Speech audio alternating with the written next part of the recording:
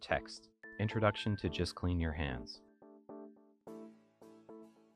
A woman stands in front of a blue background. Everyone who works in a long-term care home knows that an important part of caring is making sure people are safe. And part of staying safe means making sure that infections don't spread from person to person inside the home. It takes all our skill, knowledge, and professionalism to make a difference to the health of our residents every day.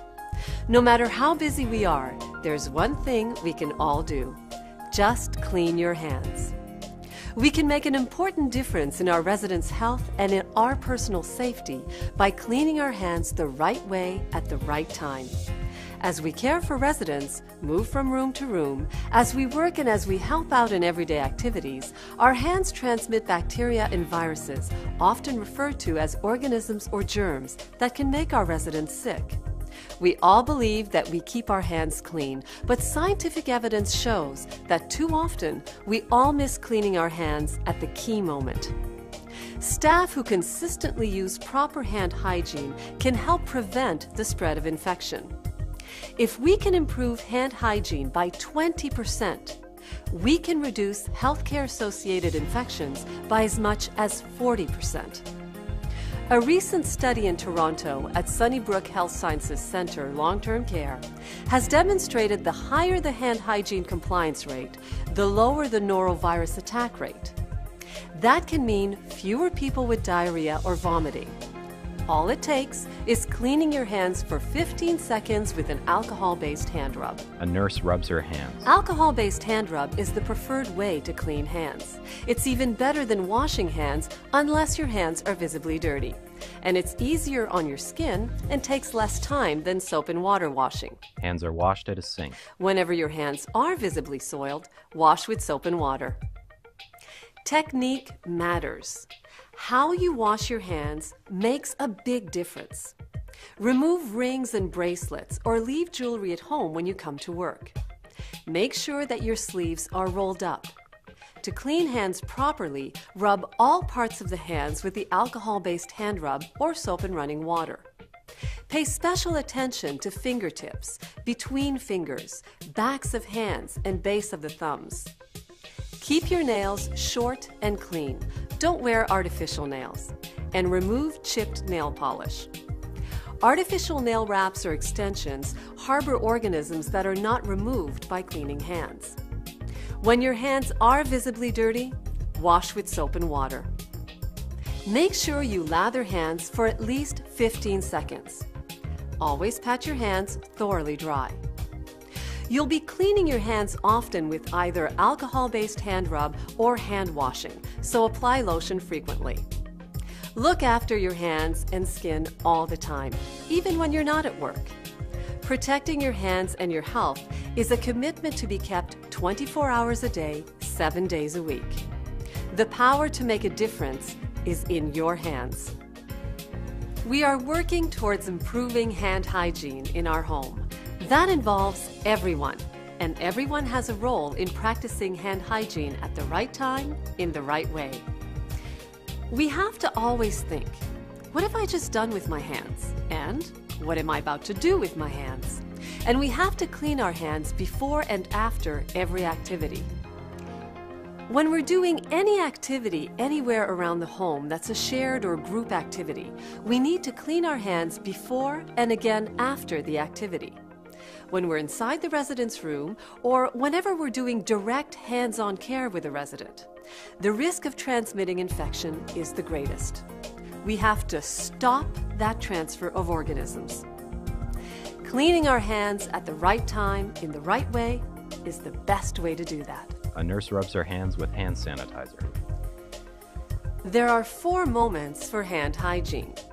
Inside the residence room, these 4 moments must be practiced by everyone, staff, family, and visitors. Moment number 1 is just before you first make contact with the resident or the resident's room.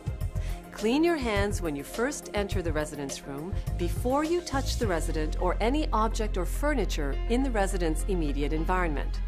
That way you can protect the resident and the room from harmful organisms carried in on your hands from other areas of the building. Moment 2. Clean your hands immediately before any aseptic procedure to protect the resident against harmful organisms. Aseptic procedures in long-term care might include applying bandages, oral dental care, eye drops, catheter insertion, preparing medication, or changing a dressing. The resident's own skin also carries organisms, so we clean before aseptic procedures to keep them from entering the resident's body. Moment number 3. Clean your hands immediately after any exposure risk to body fluids to protect yourself. Gloves are to be changed after each task so organisms are not transmitted on gloves. Always clean hands right after removing them. We can be exposed to body fluids when we handle waste or make contact with contaminated and visibly soiled materials.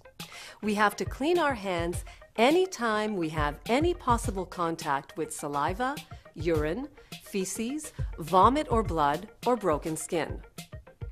When doing continence care or toileting, hands must be cleaned.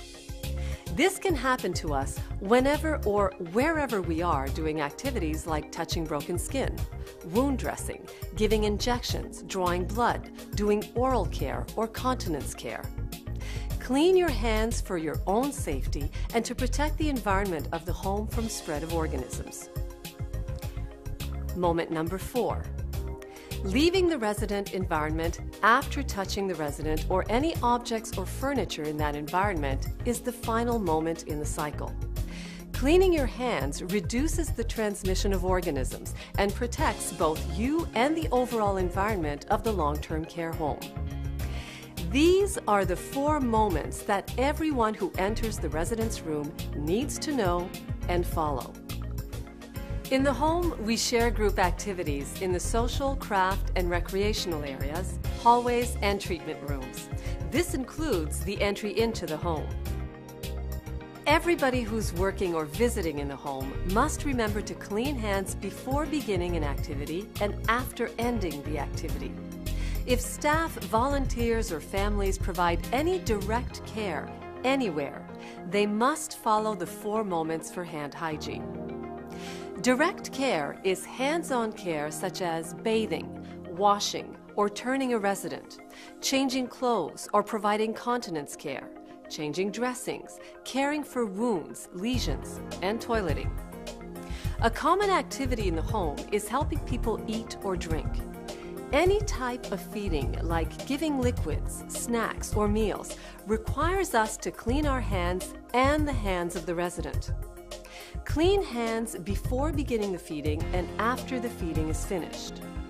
If during the feeding you're exposed to any saliva or mucus or other body fluids, then you need to clean your hands again to protect yourself and any residents you might touch. If you're going to touch the inside of the resident's mouth while feeding, you need to wear gloves. Clean hands before putting on gloves to protect the resident from organisms. After removing the gloves, clean hands again. There's a right way to do every job, and hand hygiene is a critical part of the work we do here. Cleaning hands at the right moment, the right way, will decrease the spread of infections to the resident and to you. We can help the residents we care for so they can live healthier, more risk-free lives in this, their home. Text. Just clean your hands. Acknowledgements. Veterans Center, Sunnybrook Health Sciences Center, Toronto, Ontario. www.justcleanyourhands.ca